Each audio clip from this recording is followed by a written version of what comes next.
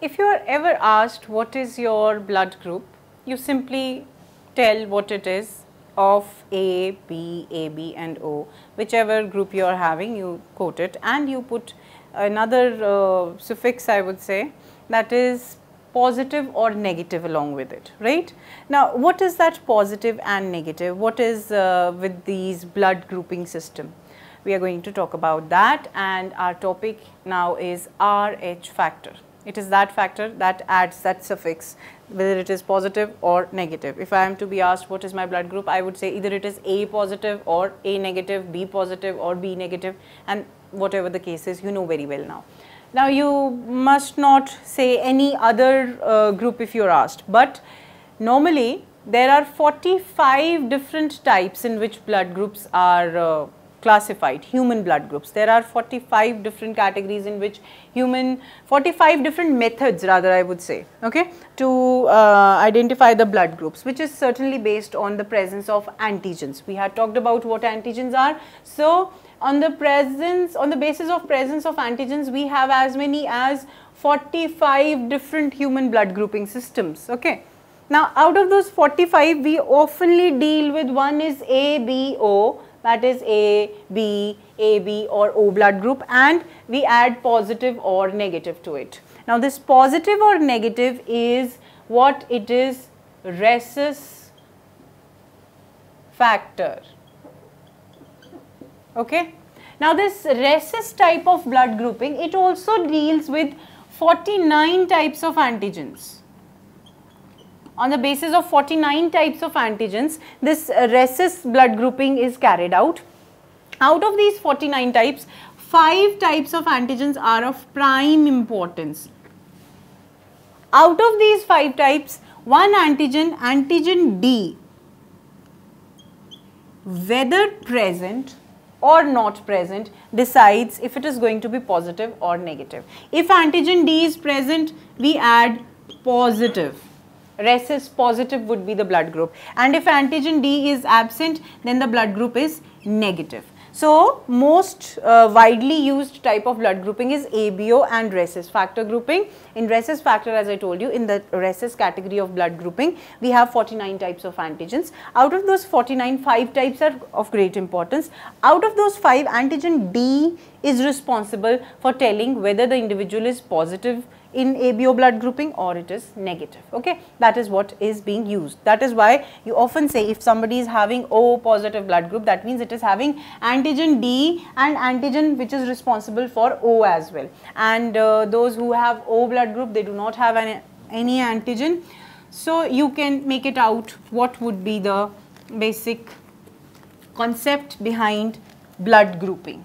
Now, because our topic deals with RH factor, we are going to talk about that antigen D plus and minus, positive and negative, and we understand this importance of RH factor from the topic of blood transfusion. Okay, now blood transfusion, that too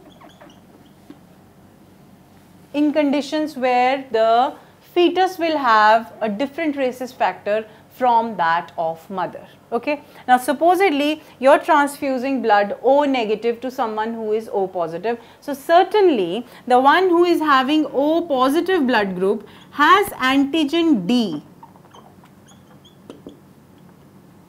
Alright. Now, the antibodies would be produced against it. Certainly, they would be produced against it if the positive is replaced by negative. And such case, when we study in case of individuals where the mother is of different blood group, that is going to be studied to understand better how this blood transfusion RH factor importance is there in the medicinal world around us. Now, supposedly the mother is RH negative, that means she is not having the antigen, okay.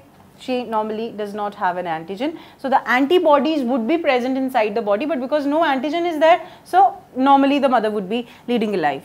Now, this mother gives birth, or this mother is pregnant to a child who is having RH positive blood group. What happens is, inside the body of mother, antibodies will be produced. against the antigen, that is D antigen, right? But due to the presence of placenta and this being the first encounter in mother's body, these antibodies will not be strong enough to kill the first child, okay, or to kill the cells of the child that is the firstborn. Now this mother delivers the child, it's okay, fine, you have had a negative mother is having a positive child, but supposedly now again in the second pregnancy she has a Rh positive child. What will happen in this case? There would be a condition known as erythroblastosis fetalis. Now what is this? Mother's body will start eating up the RBCs of the fetus. That means the mother's body would become hostile to the child. The very place where the child has to survive or the fetus has to survive, that very body is going to eat up. It is producing antibodies. Now in the previous pregnancy, as we had seen, that the child was delivered normally because the antibodies were having the first encounter against the antigen, D antigen. The second child, if he or she, the fetus, brings along D antigen, this body of mother is now highly accustomed to give a response, an immune response which would be highly staggered, and now the antibodies will pass on placenta and they would start eating up the RBCs of the child, right? Example of a killer mother. Unknowingly the mother is killing the child. So you can make it out that this erythroblastosis fetalis is a fatal condition where the fetus is in a constant danger of getting killed by mother's antibodies, which are being generated because the previous child that the mother had given the body enough information about the D antigen. Alright, so you can make it out that how difficult it would be for blood transfusion as well. Within the mother's body, the first child was safe, but the second child is not safe because the mother's body is now producing the antibodies against this particular antigen.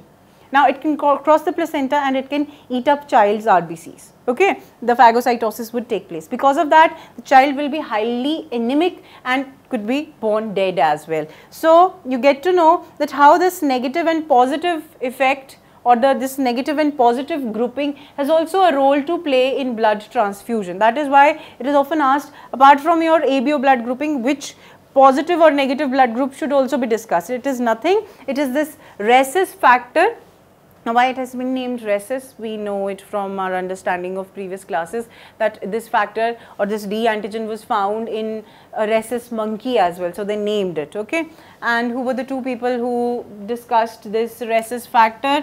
They were in 1937, Landsteiner and Wiener, okay, two people.